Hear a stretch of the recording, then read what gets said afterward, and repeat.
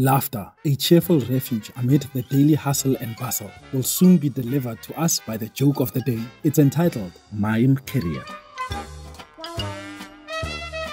A young man comes home after graduating from college and tells his parents some important news. I've decided to become a mime.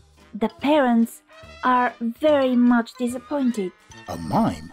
You spent all those years in college, and that's the best you can do?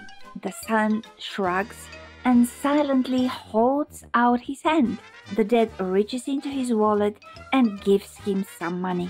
Are you giving him money to start his mime career? No, I'm just paying him in advance for not talking to me for the next 4 years.